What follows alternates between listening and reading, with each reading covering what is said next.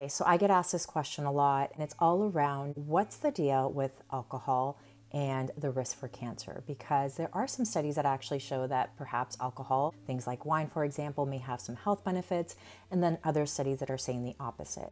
I know sort of why it could be confusing here. Let's break this down and simplify it. What the research is actually showing us is that there is a direct link with alcohol and cancer risk, whether it's primary risk or recurrence risk after you've already had cancer.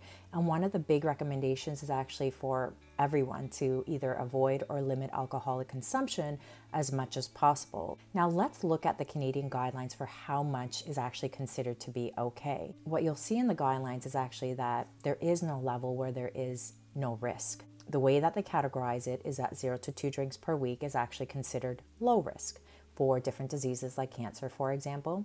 When you get to the 3 to 6 standard drinks per week, that's when it's considered moderate risk, where the risk of developing several different cancers increases.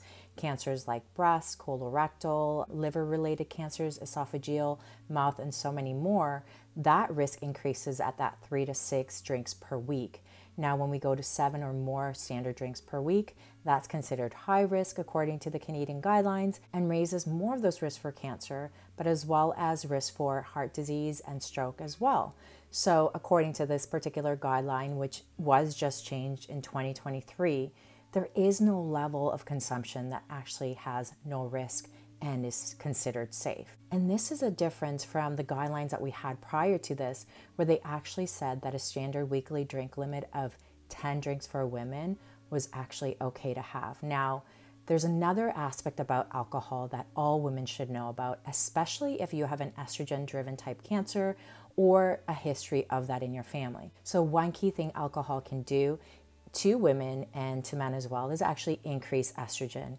One particular study actually showed that alcohol consumption can actually increase estrogen levels by 16 to 20%.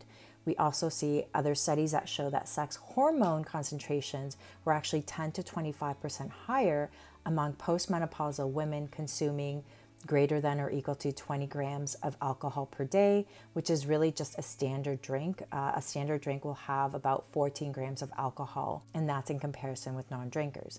Another study actually showed that it could potentially also increase aromatase activity. Aromatase is an enzyme that actually changes other hormones like testosterone and so forth into estrogens, and it's the primary way that postmenopausal women will produce estrogen.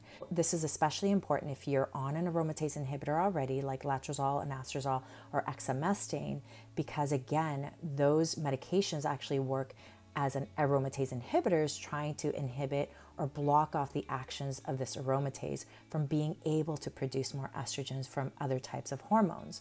Of course, all of these things are actually really important to note because alcohol doesn't just impact cancer risk or heart risk. Alcohol has many different impacts on our bodies, including changes in hormone, including increase that chronic inflammatory process, decreasing metabolism, impacting sleep, and so many other things. Now, what is considered a standard drink in the first place?